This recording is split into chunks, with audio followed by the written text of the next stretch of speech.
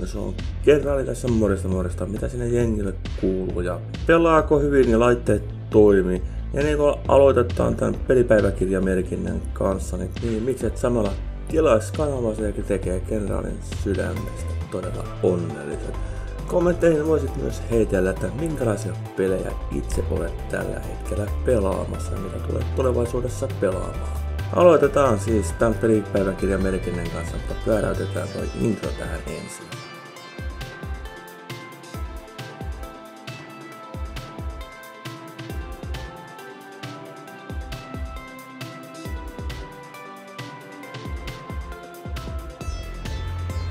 Morjesta, se on Kenraali tässä näin ja koulut alkaa olla tampattuna niillä, ketä koulussa on ja pelipäiväkirjaa jatketaan.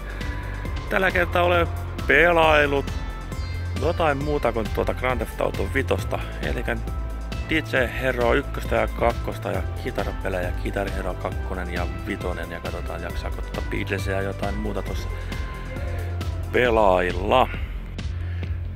Tosiaan noita kitarapelejä julkaistiin aikoinaan vino pino ja niissä oli erilaisia soittimia ja sitten parhaimmillaan oli myös rumpusetti ja mikrofonia ja Beatles-pelin mukana tuli bassokitara tavalla sama, oli kitara samassa, samanlainenhan se oli soittaa, mutta kuitenkin.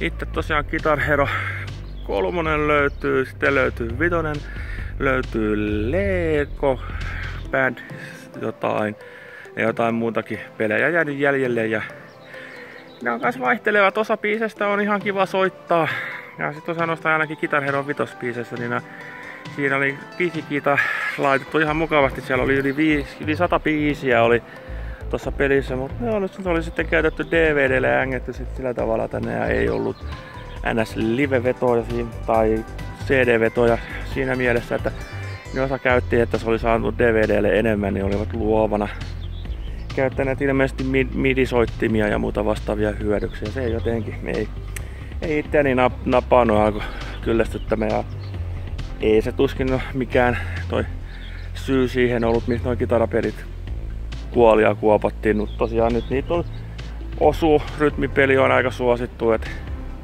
katsoin, että joku Guitar World Tour Live tai joku vastaava löytyy itse asiassa PS4:llekin, missä on uudistettu kitara, kun näissä muissa soissa kitaran kaulassa on 5 nappia, niin tässä on 6 nappia tässä uudessa kitarassa.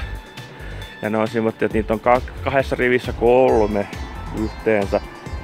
Itse asiassa ne on aika edullisia, näyttäisi olevan toi kitara ja peli sekä Xbox 360 ainakin ja PS4:lle on, niin täytyy katsoa, jos semmonen tulee hankittua, mutta sitten lopetellaan tää pelistriimi, tai siis lopetellaan siis tosiaan tää pelipäiväkirja tähän, näitä mikä striimi on, en tiedä miksi mä nyt sitä jos sanoisin, mutta kuitenkin niin laitetaan tähän loppuun. Mä näytän tota DJHero Turnablen ja sen pelaamista ja myös tota DJHeroa tulen tähän loppuvideoon näyttämään ennen kuin lopetellaan, mutta ennen kuin näytän millaista näitä on soitella näitä kitara- ja DJ-pelejä, niin ei mitään, mä pyydän, että pistät kanavan tilaukseen, jos tykkäät ja likeä päälle ja ei näin, on seuraavaan kertaan ja voit tuonne kommentteihin kertoa, että tuleeko miten pelejä tulee pelattua nyt kun koulut on ohitte ja kun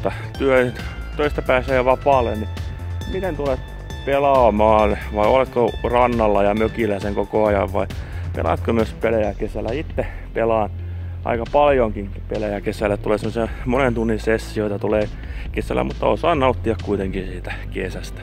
Miten siellä päin?